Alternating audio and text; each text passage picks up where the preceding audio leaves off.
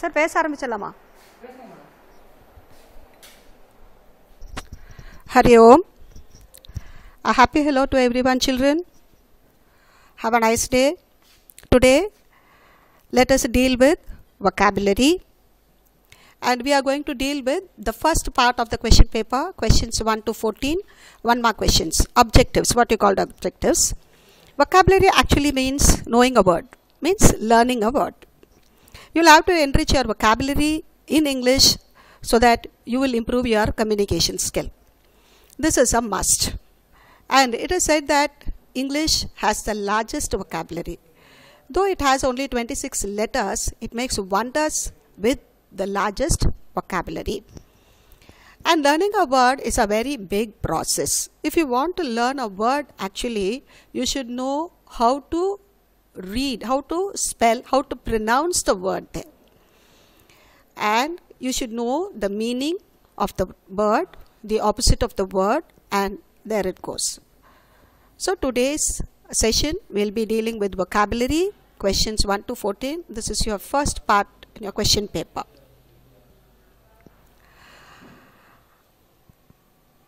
First, synonyms. Synonyms, nothing but meanings. A word or phrase that means exactly or nearly the same as another word or phrase is called synonym. That is similar in meanings. For example, I've just given you the mother seagull swooped upwards. Look at the underlined word there, swooped. What is the meaning of the word swooped? Move very quickly. Hope you understand the situation. The seagull was hungry and it was tempted by the fish shown by the mother, and thereafter the mother, in order to motivate, just brings the food nearer and then swoops upward, moves very quickly. And the second lesson, the attic has always been favorite with the children. What is attic actually? It is the place where you dump all things. It's top, the room, the building, top of the building below the roof, which means loft. It is a 55-foot sailing vessel built indigenously in India, locally built in India, innately. So, hope you understand the meaning of these words. So, synonyms means meaning of the words. These synonyms could be of two forms, literal meaning, contextual meaning. Literal meaning, what do you mean by literal meaning? As you read in the text. For example, if I just give you the word, the mother was happy, the mother seagull was happy. The same word happy could be expressed in other form. The mother seagull was delighted to see the young one flying. Okay, so the word happy is expressed in the term of delighted. The whole family was enjoying even joyfully. That is also another meaning for happy. So this is what I mean by contextual, going along with the text. Sometimes you won't know the meaning, but while reading the text, I think you can understand. So synonym means exactly or nearly the same as another word, and it could be of two forms, literal meaning and contextual meaning. Literal meaning, as I already told you, the entire family was very happy. The family was delighted at the act of the seagull. So the verb given in other form, that is what you'll have to understand. Okay, this is the first step in learning a word. If you want to learn a word, first of all, you should know the meaning of the word. Next, antonyms. Antonyms is nothing but opposite. Antonym is a word opposite in meaning to another word. For example, swooped. Swooped, I told you, move very quickly, and the opposite could be very slow. Okay, so whenever you learn a word, you should know the synonym. And now you have learned. I've taken the same word purposely so that you will know. Swooped. The meaning of swooped is actually move very quickly. And what could be the opposite form? Quick, slow. Fast, slow. Okay, and we don't have to use any means of repulsion. Repulsion. What could be the opposite of repulsion? Repulsion, to stay away, to move. But here, to attract, to come closer. I indulged in making, abstained. I indulged, you were just close in making, you were involved in doing some activity, and here abstain means staying away. Staying away. And again, antonyms could be of two forms here. Either you will be going with the regular form, or you will have to change the word using a prefix. For example, noble, ignoble, legal, illegal. Okay, so this is how you will have to identify, and this is a pattern we are following. Okay, so you'll be given with the sentence and identify the underlined word. You will have to spot the meaning for the underlined word or spot the opposite for the underlined word. You are provided with 4 options and you'll have to choose the most appropriate, the word that is very close. So we have learnt what is a synonym and what is an antonym. Synonym, which gives you the exact meaning or nearly the same meaning as another word, and opposite, which means the opposite in meaning. Okay. Okay.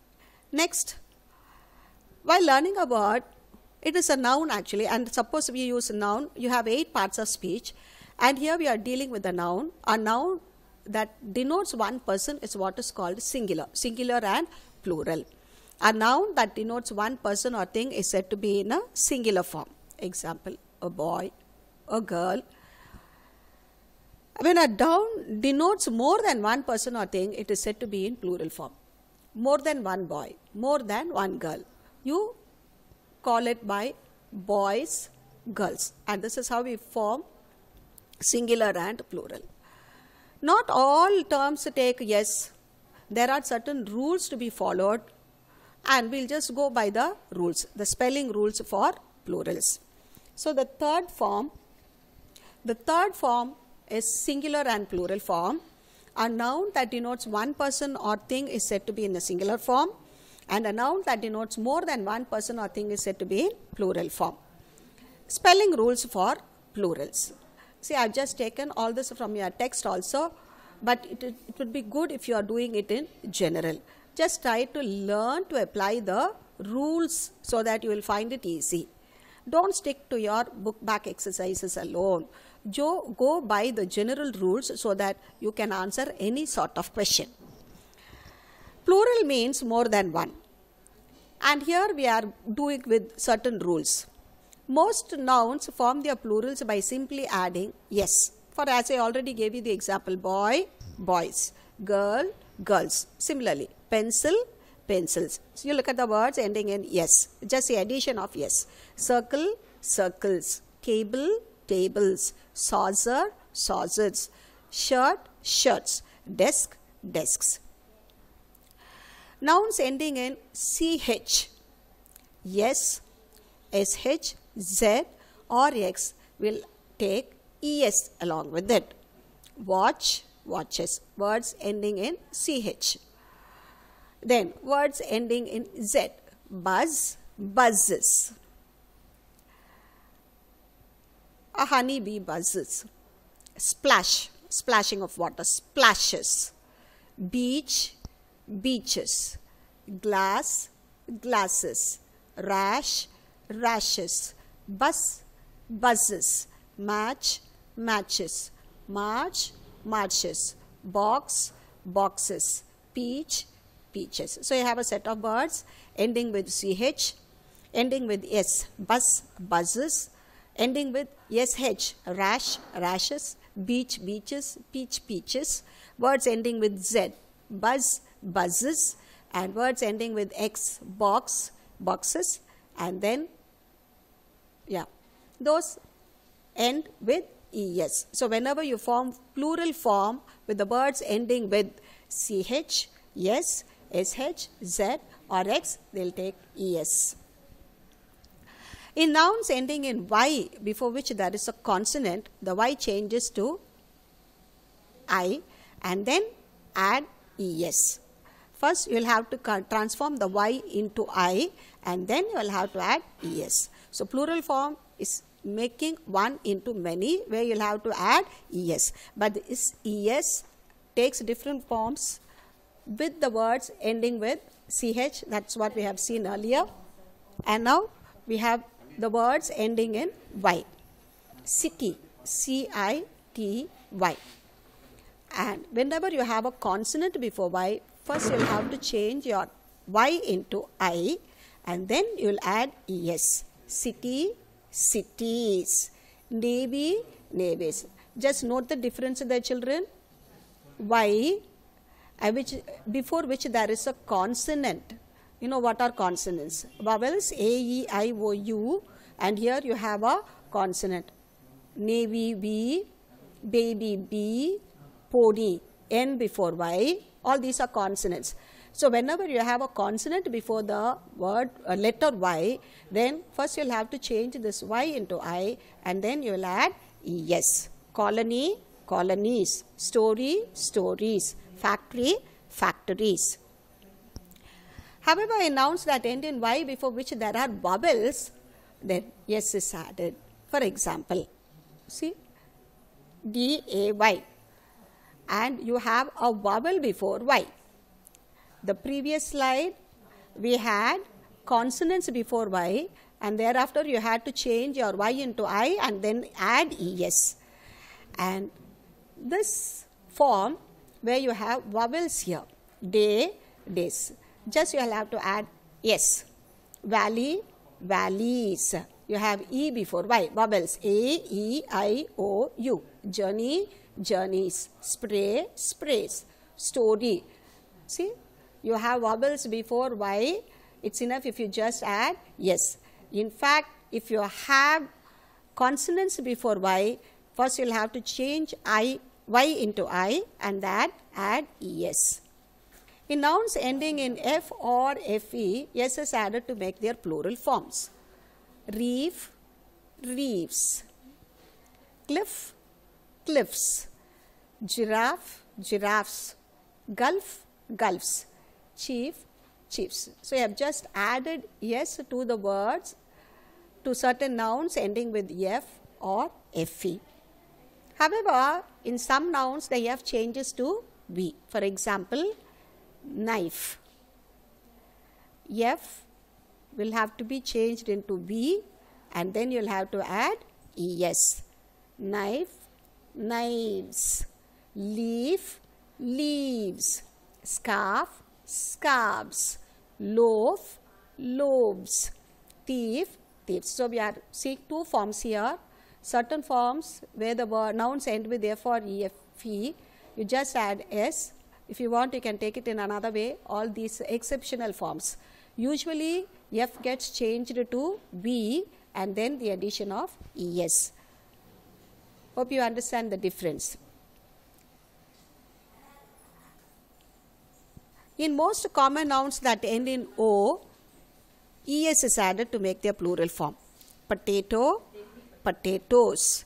Echo, echoes. However, there are certain exceptions where you just add yes alone. Pianos, photos, dynamos. Okay. Larger words and foreign words simply take on yes. For example, soprano, sopranos. Cargo, cargos. Some nouns have only one word to indicate both singular and plural. Salt. You don't have plural form. Look at the quantity there.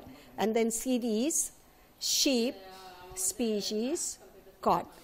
And yet another forms, there is no singular form at all. Scissors. You'll have to use both so that you will cut. Jeans you just can't wear to one leg. So they come in pairs like spectacles, braces, pants, shorts, etc. And here I think you can also include subjects like mathematics, economics, etc. There are certain words where you have the change in the entire structure. Look at this word foot. O is changed to EE. You have change in the vowels there.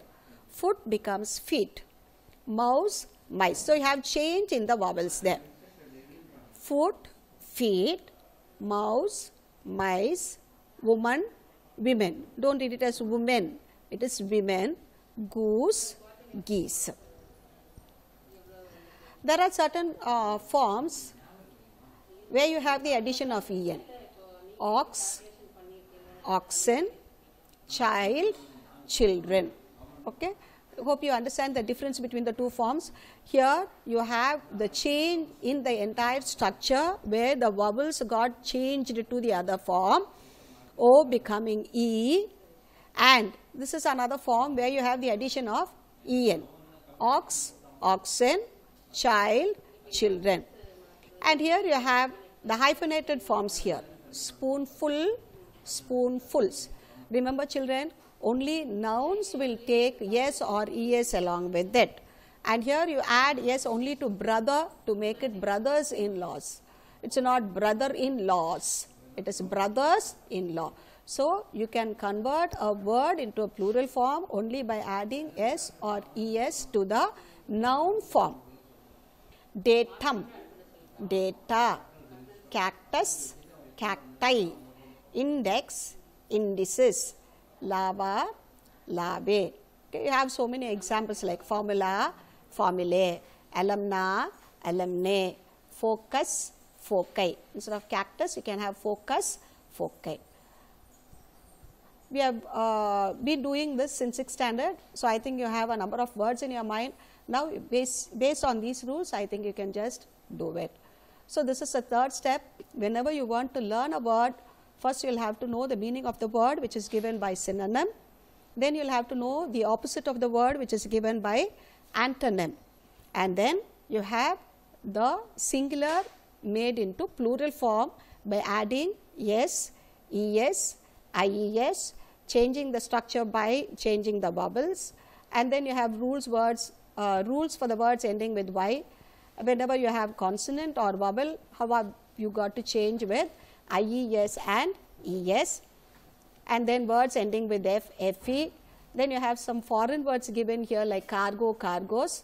Of course, we have exceptions too, and going by these rules, I think you can do well. Okay. The next form is deriving a new word. How can you derive a new word? Just by adding or fixing or joining or placing a unit of sound or a letter or a group of words so that you get a new word. This is what you mean by affixation, fixing, joining. Joining just a unit of sound. Look at the definition given here. Affixation means adding affixes to the root word to form a new word. Affixes can be classified into prefix and suffix. What do you mean by pre, before, suffix, after? So, whenever you add a unit of sound before the root word, you call it prefix, and whenever you have added a word after the root word, you call it a suffix. If an affix is attached to the beginning, you call it prefix. If it is attached to the end, you call it a suffix. And this prefix can be defined as a letter or group of letters attached to the beginning of the word. For example, literate, illiterate. Literate is a root word here, and literate, a person who knows reading and writing, illiterate who doesn't know. Qualify, disqualify. Natural, supernatural. Urban, suburban. Nutrition, malnutrition. Okay. So, prefix, hope you have understood what is a prefix. A prefix is adding a unit of sound, just a unit of sound or a group of letters to make a new word. Suffixes can be defined as a letter or a group of letters added to the end of a word. For example, child, childhood, able, ability, exam, examination, establish, establishment, slave, slavish. Now, this is how you will be asked with the questions like form a derivative by adding the right prefix to the word. What could be added to this forehead? So, this is very important while reading the question. Form a derivative by adding the right prefix. Prefix you will have to add before the root word. Forehead. Suppose if you have suffix to be attached, then you have headlight, headmaster. So, read the questions properly. Then form a derivative by adding the right suffix to the word. Patriot, patriotism. Announce, announcement. Perform, performance. So, you will have to read the questions carefully. See, if it is a prefix, you will have to add before the root word. If it is suffix, you will have to add after the root word. So, the fourth form is deriving a new word by adding a group of letters either before the word or after the word. Whenever you add a group of letters before the word, you call it a prefix, and then after the root word, you call it a suffix. And sometimes we just go for the shortened forms, and we love that too. How to shorten it? Usually those are called the contracted forms. And how do we shorten it? For example, doctor. You take the first letter and the last letter given as DR. Engineer, ER. Professor, prof, PROF dot there. So abbreviations and acronyms are shortened form of words or phrases. And this is typically a shortened form of words used to represent the whole, while an acronym contains a set of initial letters from a phrase that usually form another word.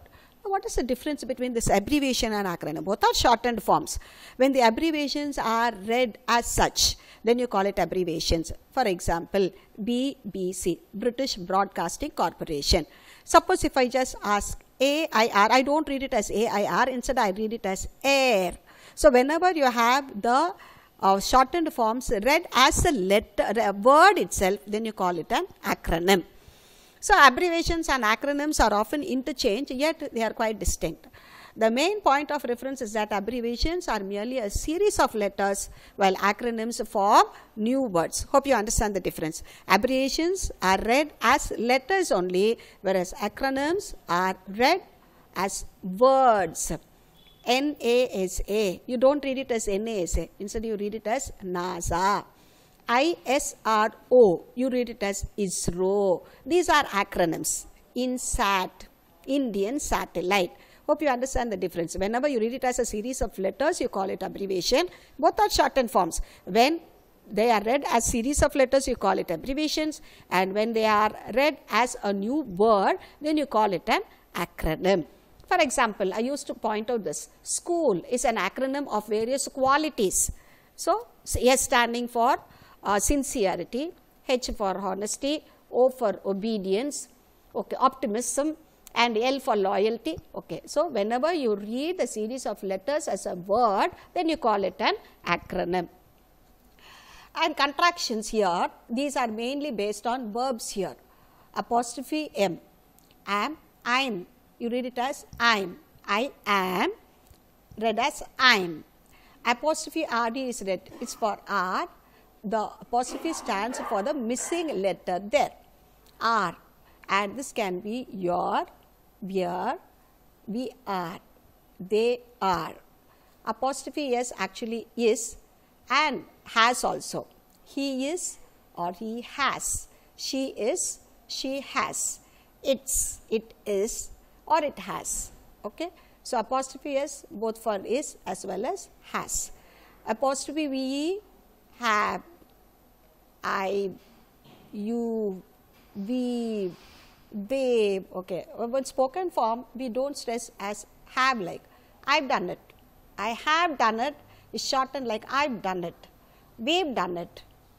They've been doing it. Look at the form used here. How have you contracted the forms here? It's actually the auxiliary verbs is, am, are, will. Apostrophe LL, will. I'll, I will. Actually to be read as I'll. You'll, he'll, she'll. It is she will actually. It'll, we'll, they will. And then you have apostrophe D, which actually stands for had as well as would. I'd, I had, I would. You'd, you had, you would. He'd, he had, he'd. She had, she would. She'd, but you don't text the entire word there. She'd do it. She would do it. She'd do it. It would. It would be a lot of fun. It would.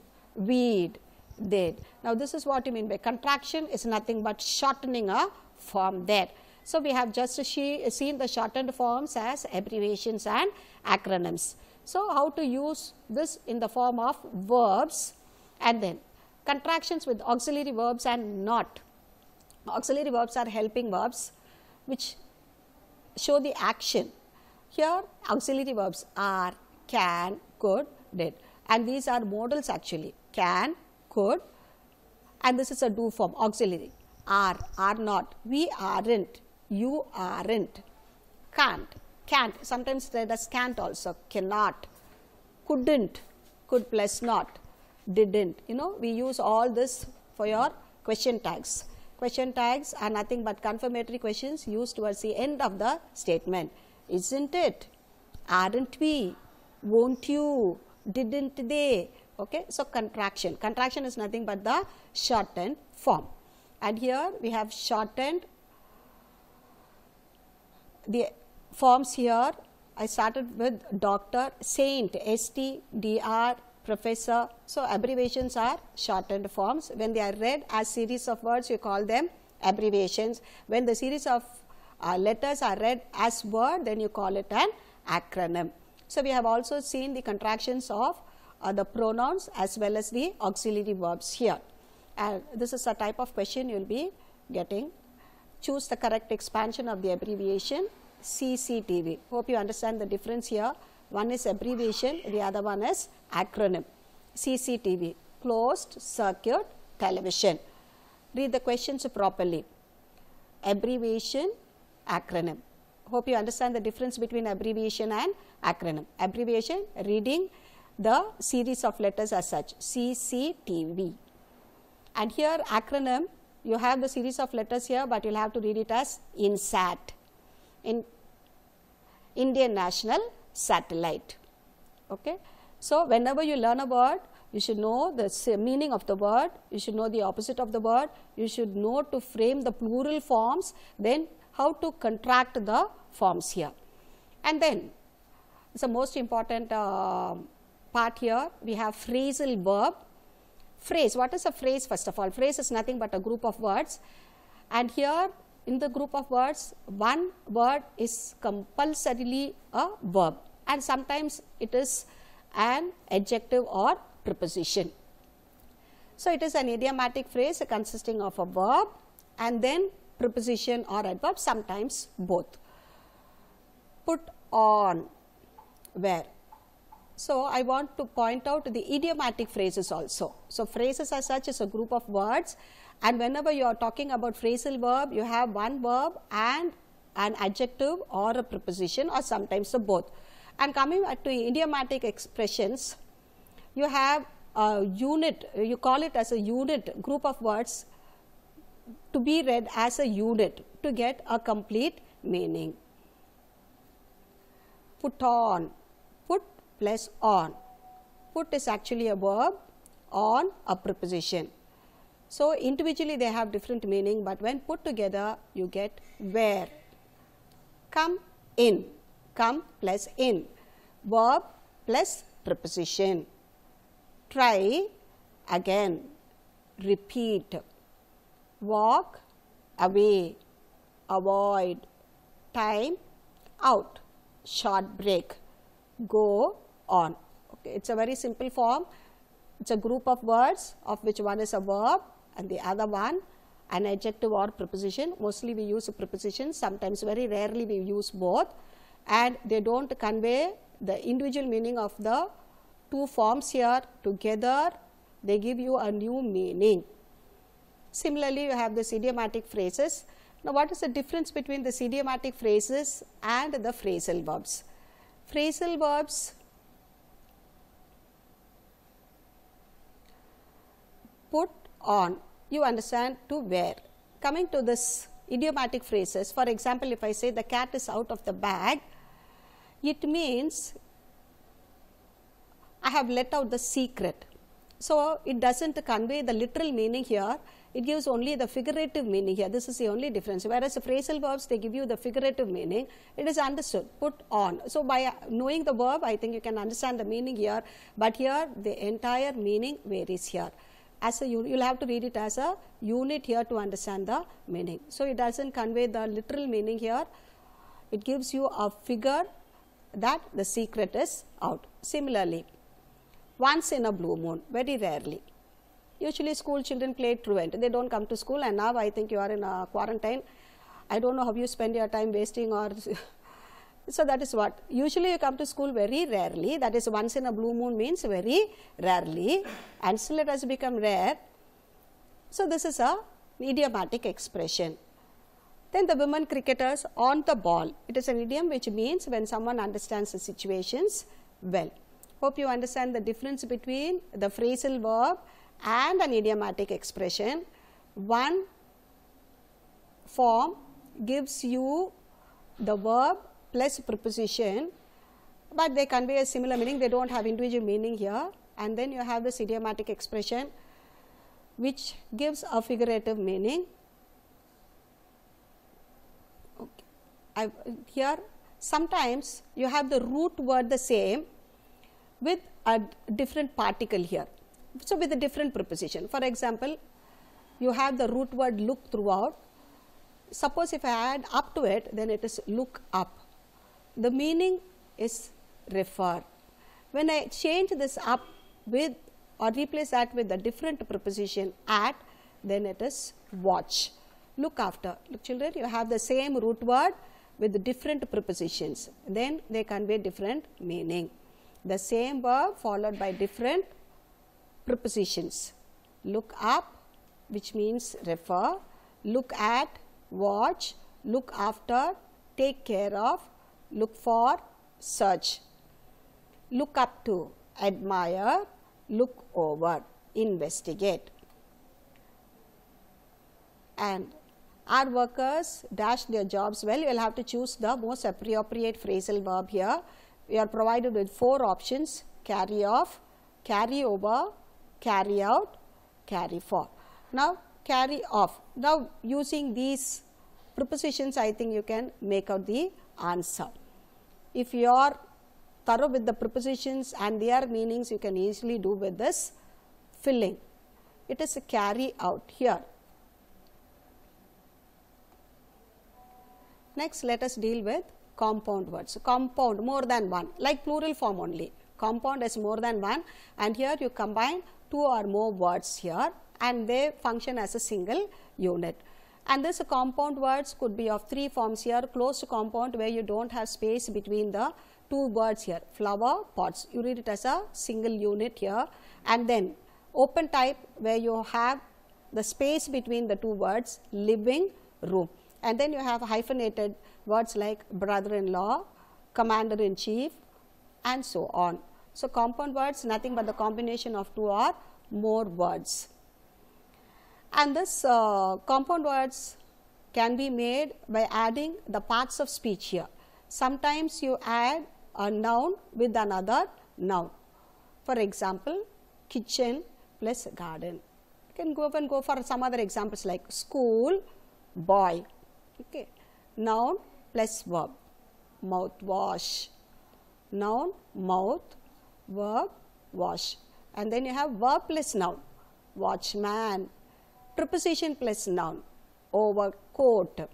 Gerund plus noun. You know what is a gerund? Gerund is a verbal noun. It's a verb plus ing form. It's a non-finite verb here. And then noun, bleaching powder, walking stick, swimming pool. It goes like that. Noun plus gerund. Here housekeeping. And as I already told you, sometimes you have adjective, preposition plus noun, good for nothing. And then you have hyphenated word with noun plus preposition plus noun, mother-in-law. So, this is how we combine the words. Here you will have to be thorough with the parts of speech. There are 8 parts of speech, and you will have to identify and you will have to fix the answers here. For example, choose a suitable option to pair it with the word. So, you have 2 forms of questions here. Either you will have to pair or you will have to choose the right combination for the word, for the compound word day, dream. Day, noun, and dream is your verb. So, compound words, so for combination of 2 or more words, and they function as a single unit. You have 3 forms here: closed, open, hyphenated. Closed compounds, you don't have space between the 2 words that you have joined. And here you have open, where you have the space, and then you have the hyphenated form, brother-in-law.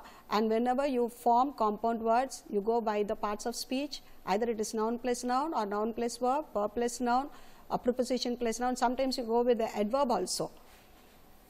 Overthrow, overthrow. And sometimes there is a confusion between this preposition and adverb.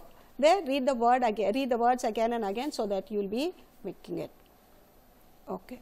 Now coming to this prepositions. A preposition is a word of phrase which comes in front of a noun and tells a relationship between the two nouns here. Mostly it deals with position, time and direction. So prepositions are very simple.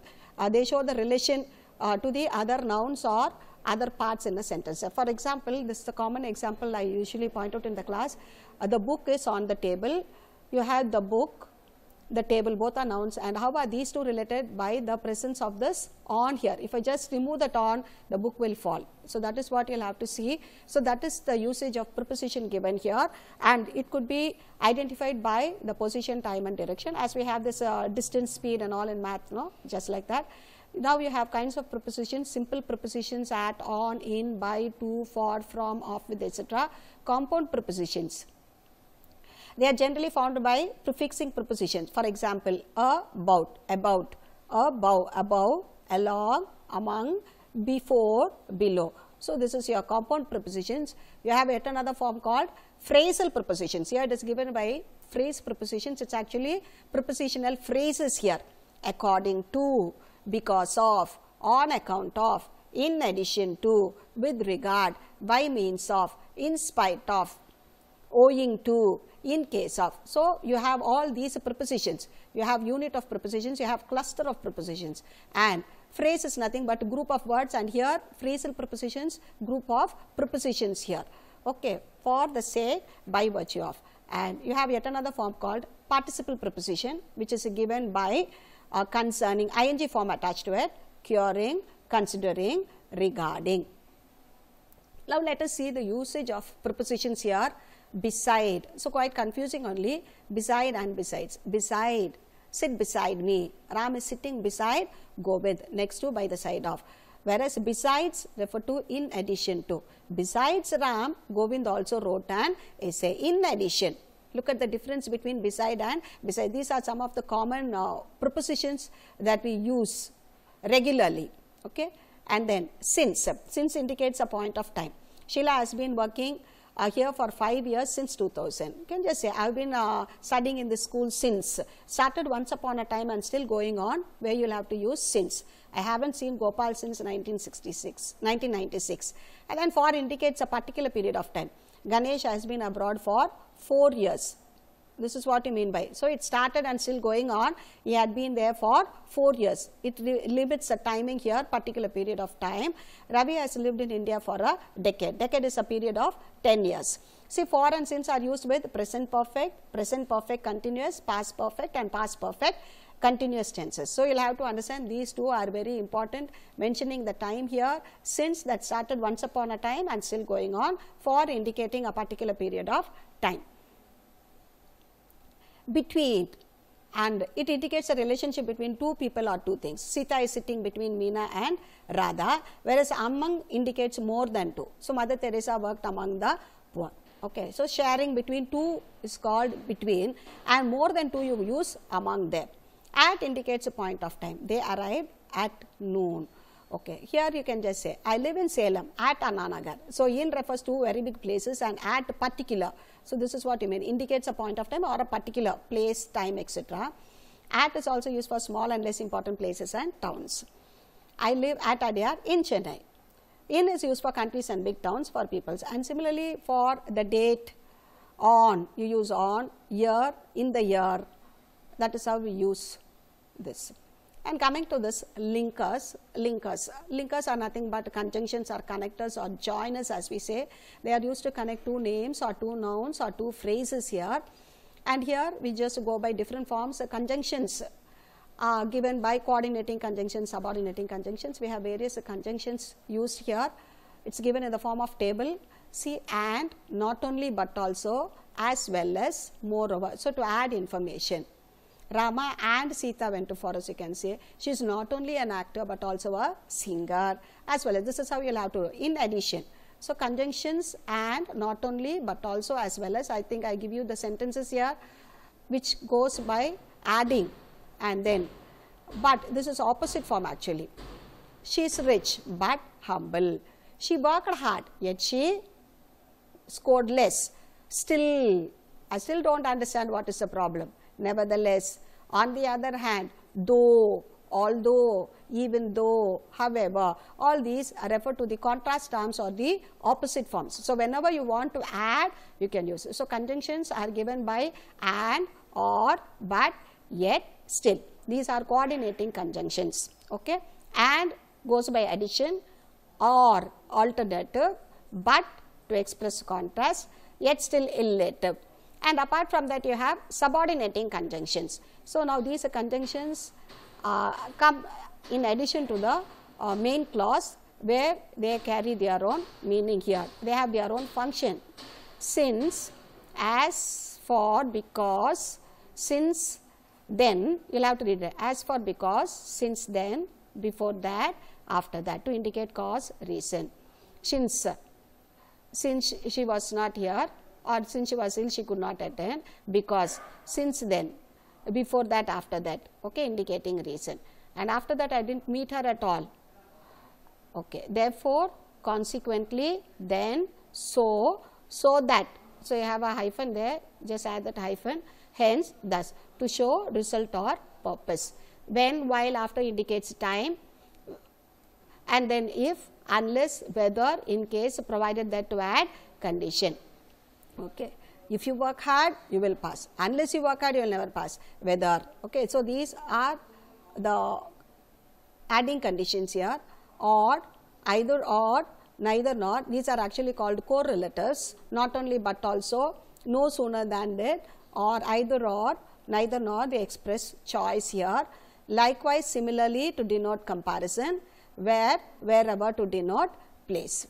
Okay, and this is how you will be getting your questions on the question paper. My mother called me dash, it was playing, while I was playing football.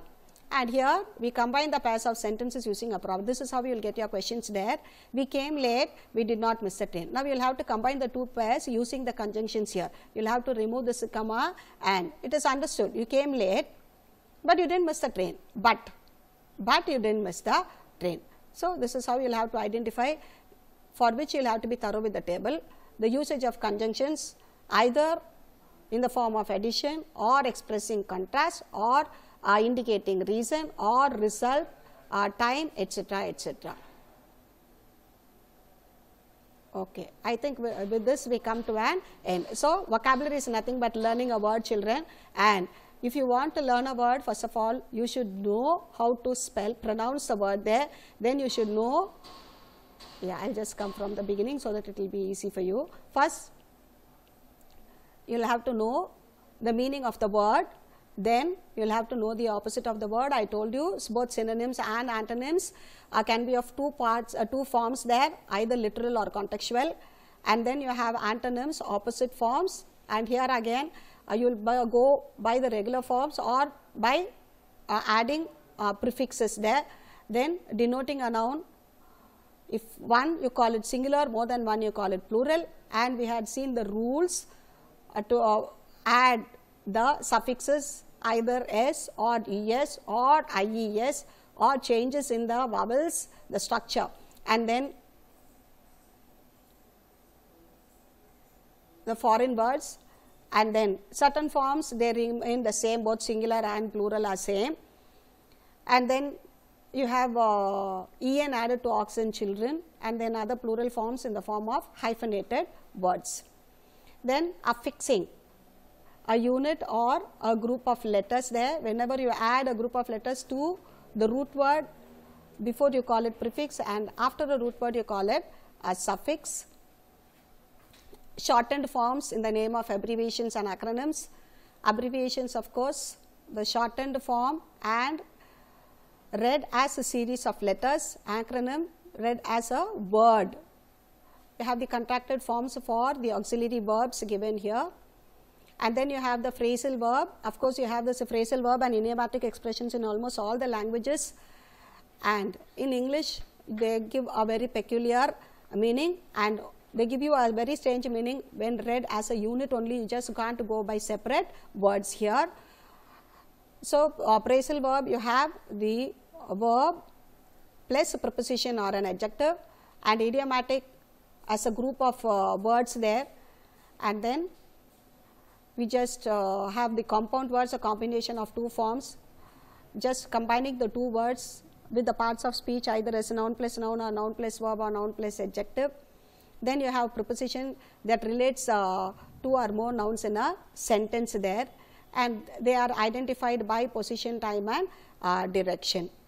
Okay, the various forms and the usage of preposition, and we have linkers also. So, I have just covered only the vocabulary part, the structural grammar yet to be done. You have tense, form of verbs and other procedures that will be doing it in the next session. Hope you have understood. Today we have done with vocabulary, children, and unless and until you enrich your vocabulary, you will never have a flow in your language. We all know that English is a global language, but I would like to go a bit higher, stating that it is a language of survival. Unless and until you are thorough and you enrich your vocabulary and improve your fluency, you are not going to do it. And I don't think we will have to do only with the American and the British accent. Indian accent is more than enough, so let us do with this. With this, I wind up the session, and thank you. Let's meet in the next session.